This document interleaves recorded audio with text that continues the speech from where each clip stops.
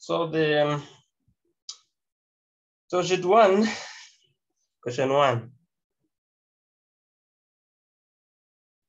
A process for refining sugar yields up to 1 ton of pure sugar per day, but the actual amount produced is a random variable because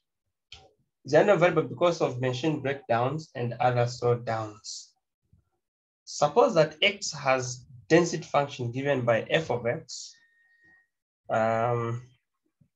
This notation here is taking note that it's not the only variable of interest, and we call it the marginal. So this marginal here, marginal density function is 2x when X is between 0 and 1 and 0 otherwise. The company is paid at the rate of $300 per ton for the refined sugar, but it also has a fixed overhead cost of $100 per day. Thus, the daily profit in hundreds of dollars is Y is equal to 3x minus 1. Find the probability density function for Y. These questions, these 300, 100, they don't mean much in the solving. The simple question here is, given that Y is equal to 3x minus 1, find the probability density function for Y, given that the marginal of F is known. Since Y depends on X, so then how do you get the PDF of Y? If you know the PDF of X, where Y depends on. A bit of some English here. So now,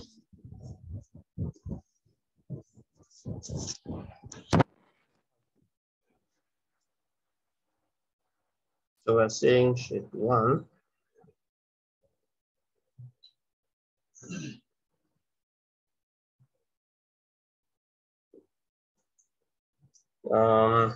Question 1.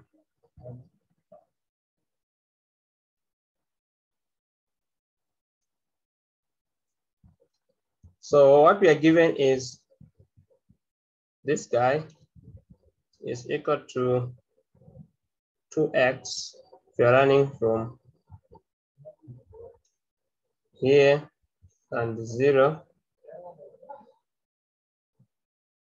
otherwise. We're also given that Y is equal to 3x minus 1. So the first thing we should do is to find the marginal of F. Is to find the cumulative function of F. So the cumulative margin of F. Because in the cumulative margin of F, which is the function Px less or equal to X, this guy is directed to Py less or equal to Y. And then we know that this is Fy, which we just integrate. We integrate this capital F. We differentiate the capital F with respect to Y to get the function that you're looking for, the PDF of Y. So from the F given, we'll go to the bigger F and then connect it to the bigger Fy, then differentiate to get the smaller Fy to what you're looking for. So given this function, we are saying, oh, how then do we get the CDF of F?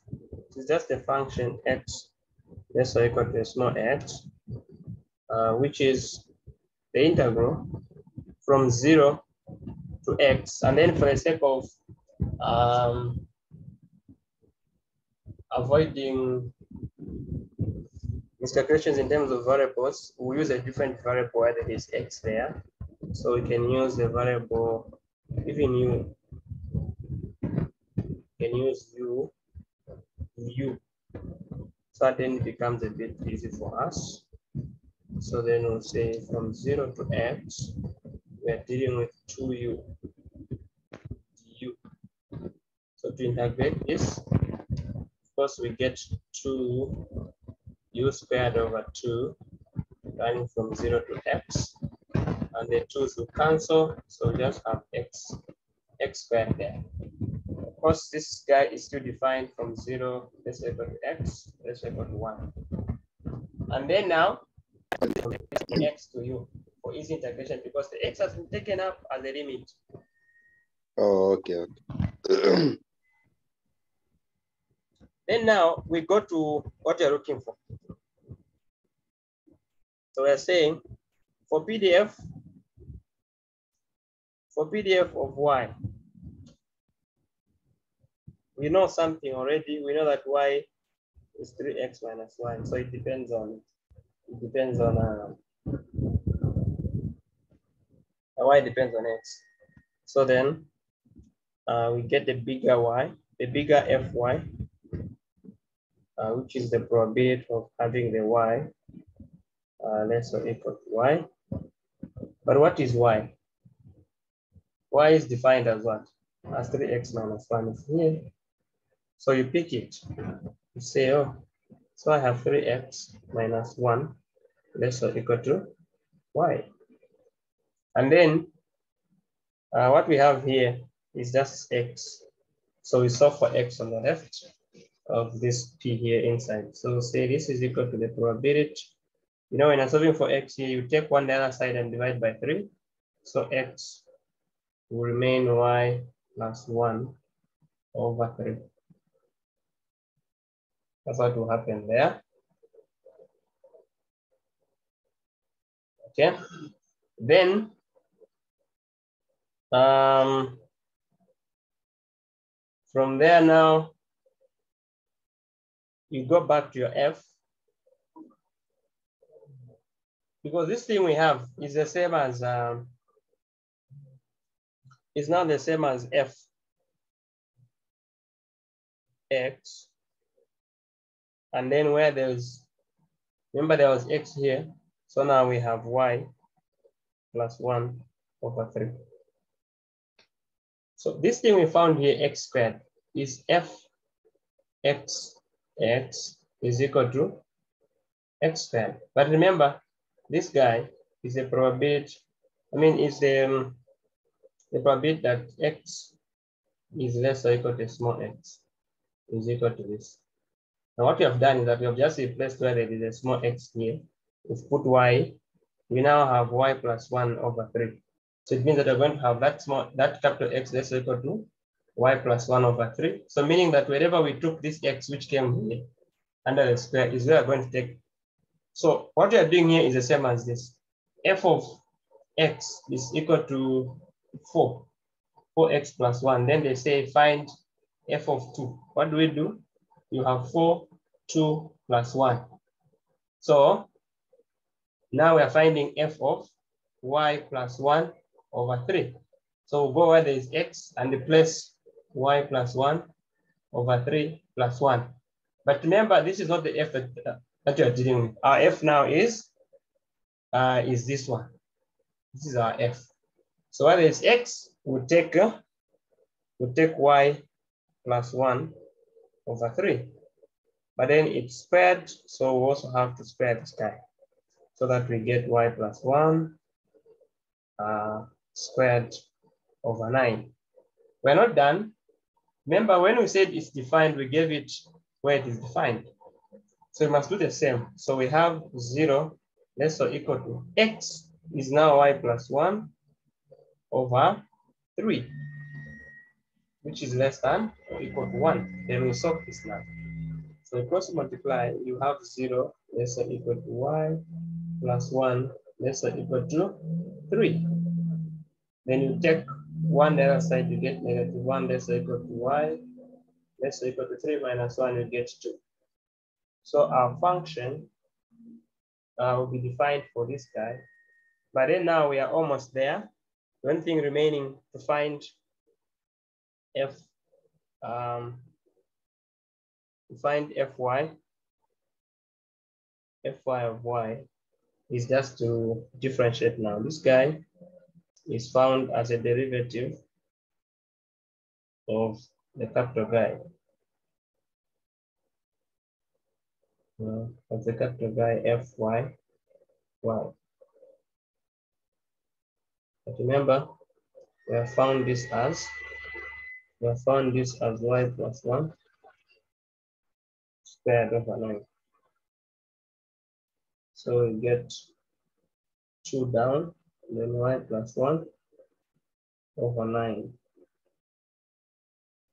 For which values of y? -1 less or equal to y, less or equal to 2. And that's how you get the function there. So this is the PDF, the probit basic function, which is the probit marginal basic function of y. That's how we answer question 1. There's a bit of some calculus in this course. In fact, so many of it is calculus.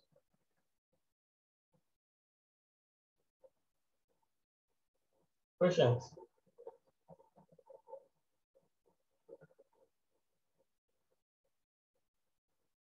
Excuse me, sir. Can you run through the steps again?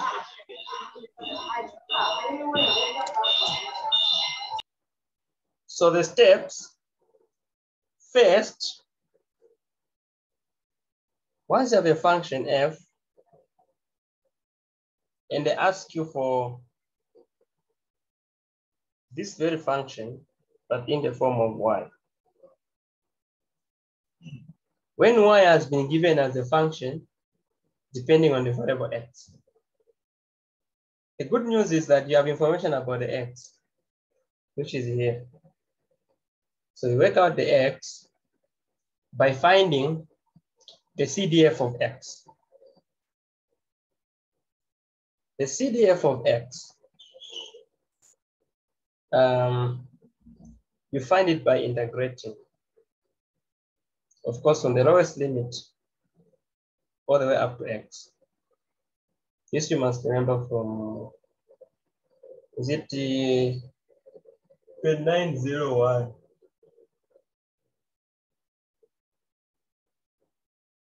Or if you have forgotten, I can remind you. That's how you get the CDF. So you have this as a CDF, this formula here. You change the variable from x to u inside and du here, so that you can be able to do the integration easily and then substitute x, because x as a variable has been taken as a limit. After you integrate now, you have 2u, which is just a function which you had there. Just place it here for integration purposes. You get u squared. Then you substitute x minus 0, so you get x squared there. From 0 up to 1 or 0 otherwise, still the same thing. Then for PDF of y now, what will you do? You have your y as a function depending on x. The other parts are constants. So you bring it in the CDF. So what you find first, since you have a CDF for x, you also find the CDF for y.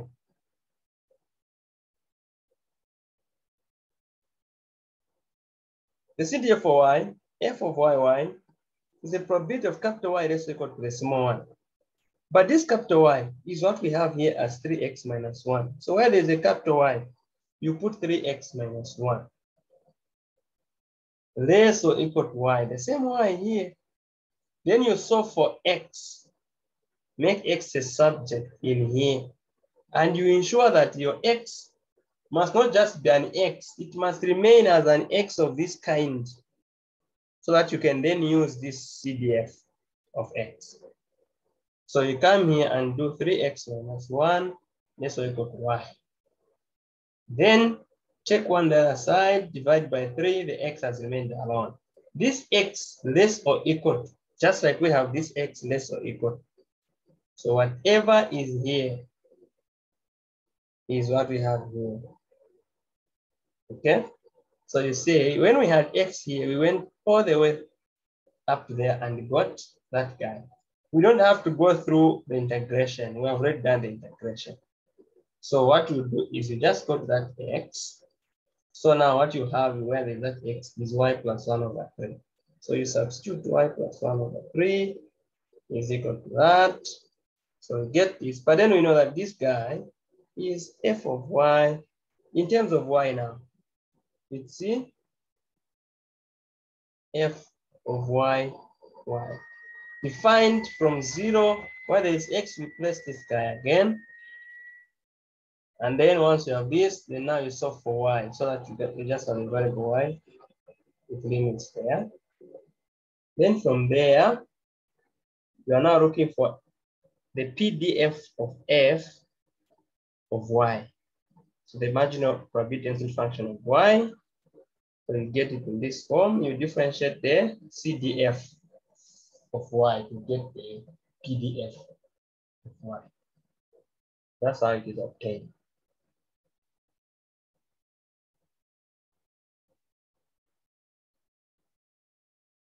So nice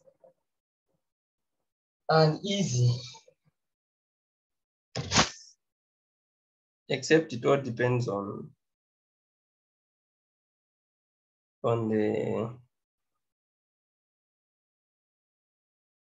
it depends on that thing.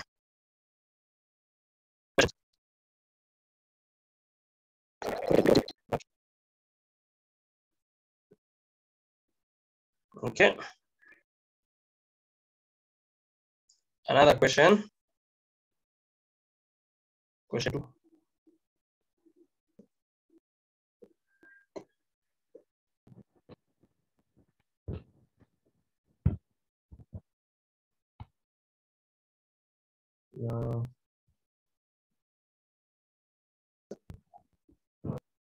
Question 2. Let x have a probability density function given by f of x, x plus 1 over 2 from -1 less equal to x less equal to 1. Find the density function of y.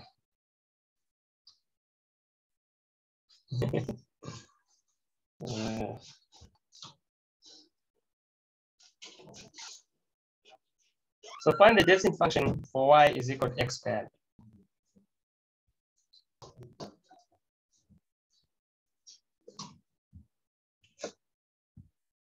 Okay, so we're now on question 2.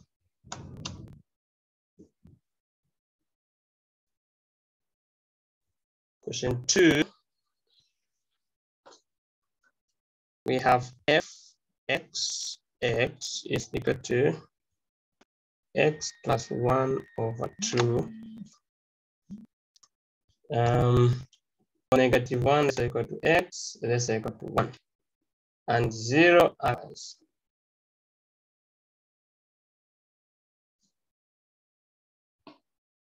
So we go same procedure. Step 1, find f(x). 2, find f(y). Then 3,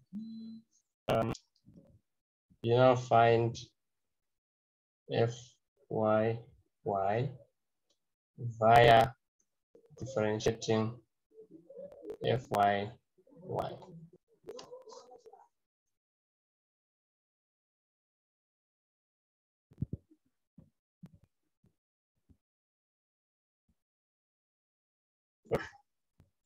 So in step 1, we're saying f(x) is equal to the integral -1 to x, and then here we'll do fu du. Then you substitute. So you get from -1x u over 2 du, which is equal to, how do you integrate this? You get u over 2 plus u everything over 2, and then you lock it, from -1 to x. This guy is the same as 1/2, the one outside, and then x squared over 2 x minus, when we take 1, -1 squared there will still be 1, so we get 1, 2, and then minus -1, so it becomes +1. So you lock it here, so that now we get x squared over 4 plus x over 2, -1/2 plus 1, that is half multiplied, that is 1/4. This guy is from -1, let's say x. Then now we should find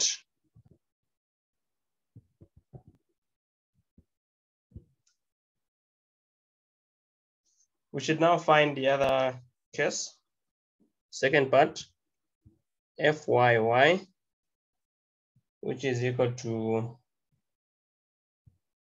the probability y, let's say equal to y. Not forgetting that this guy is the probability x, let's say x. So now what is y? We are given that y is equal to x squared. So this is what you always bring when you start doing this. So while there's this guy, we now bring in x squared, let's equal to y. But if x is squared, the only way you can have x alone here is when you do the square root of x. So you square root. As a result, when you square root, you always get plus or minus. So you get a negative root y, less or equal to x, which is less or equal to the positive root y.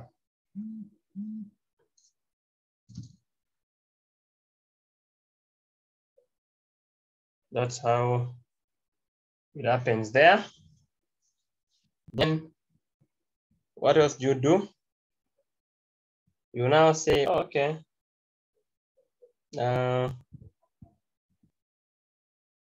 You're now talking about y is equal to x squared in relation with the root. So here this thing becomes root y or negative root y. Now then you understand that you're coming from x squared and you're talking of -1 here, a +1 here. Then you switch. So you'd move this guy. You switch it from this angle to this angle.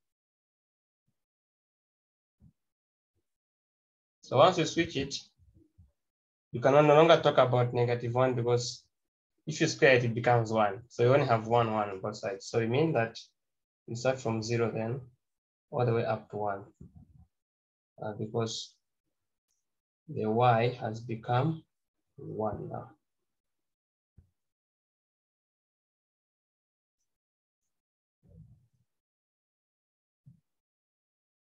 And if you're getting the point. Or if we had to reverse also the one that is left side so that you have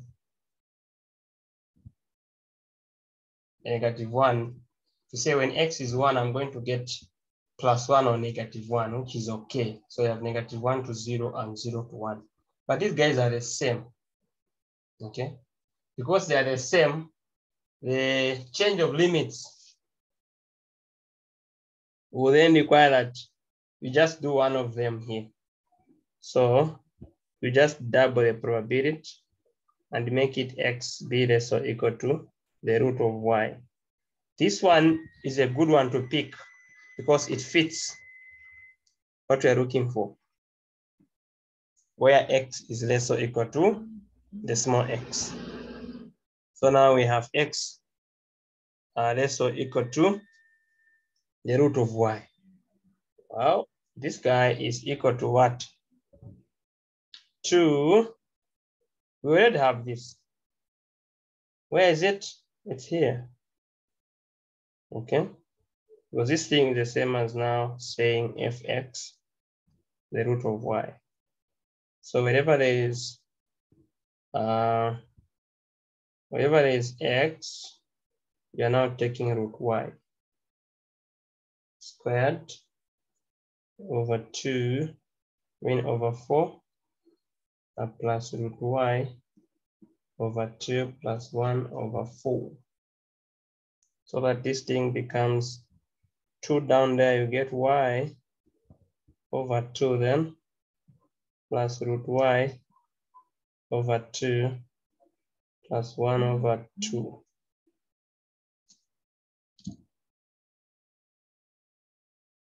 Plus 1 over 2. And then you differentiate this.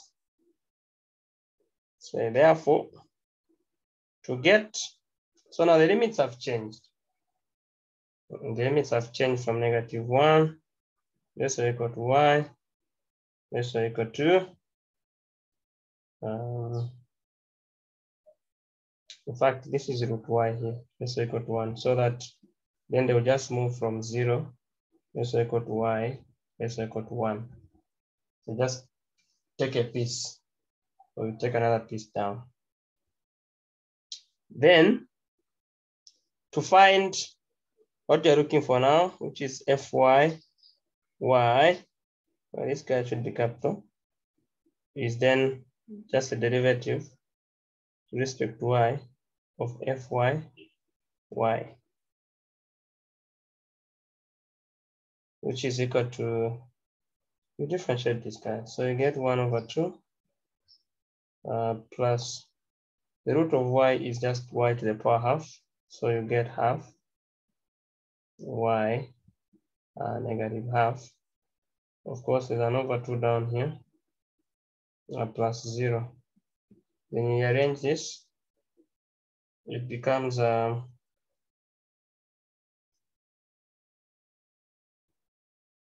becomes 1 over 4 the root of y plus 1 over 2.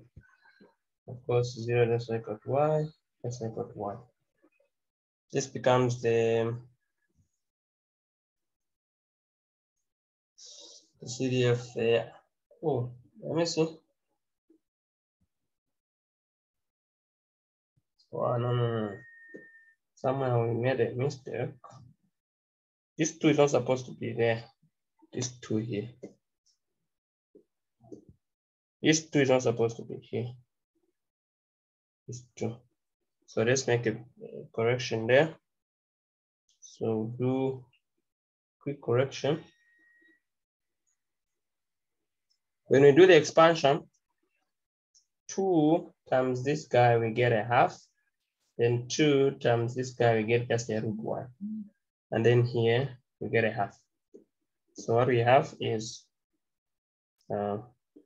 fyy is equal to y over 2 plus root y, plus just root y. Okay. Then plus half. Good. And from there now, we have the derivative of this guy. Fyy is equal to d dy fyy. All right.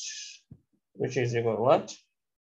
Which is equal to 1 over 2 plus half y negative half, which you can simplify as 1 over 2 plus 1 over 2 root y. For 0, this is equal to y, this is equal to 1.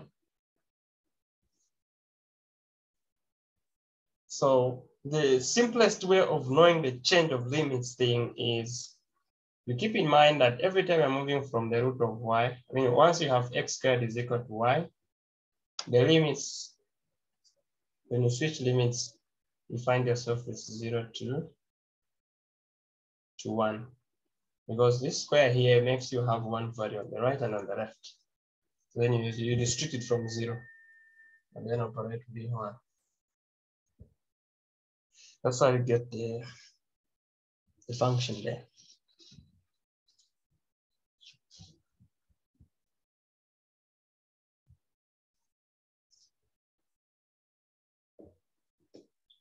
So we are within the first 40 minutes, which is almost ending. So if there's a question you can ask.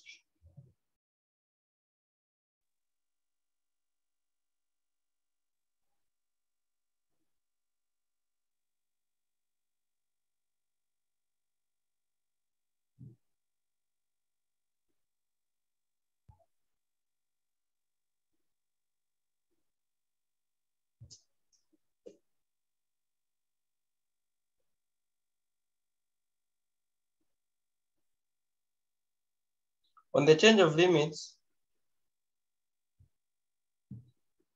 we have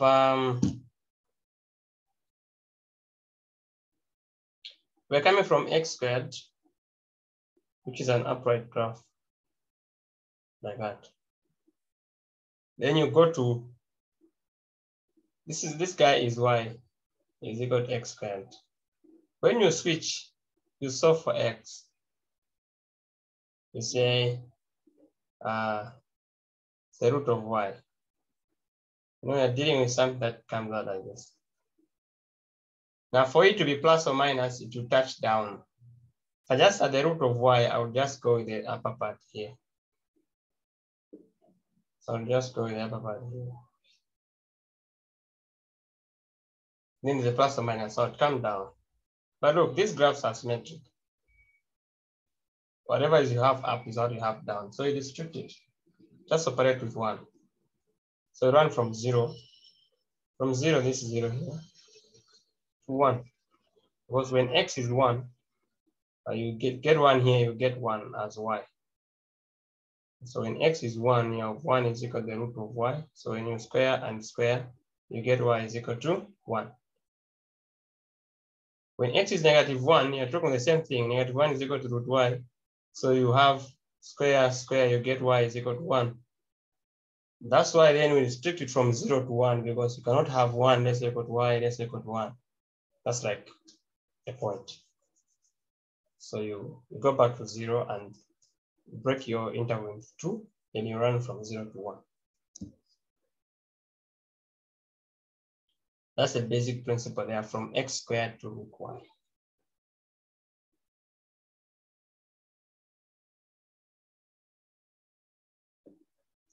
Okay, so we can log out and find a way to get back.